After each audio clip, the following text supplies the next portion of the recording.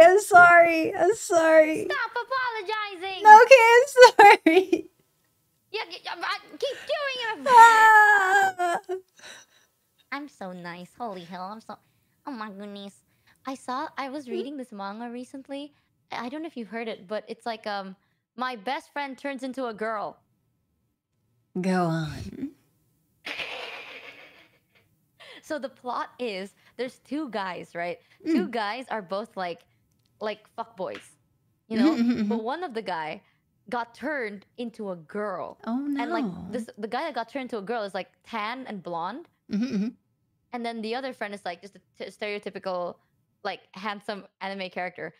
So when they turn into a girl, they become like massive titty, like Gyaru energy, like I was gonna say massive titty Gyaru. Gyaru energy.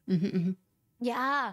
So then they turn into a girl. And the only way for them to turn back into a guy is if they have enough semen in their body.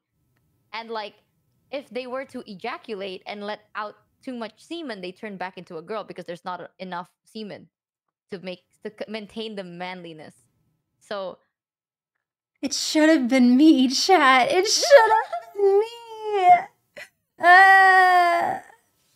So it's like sometimes you get to see both.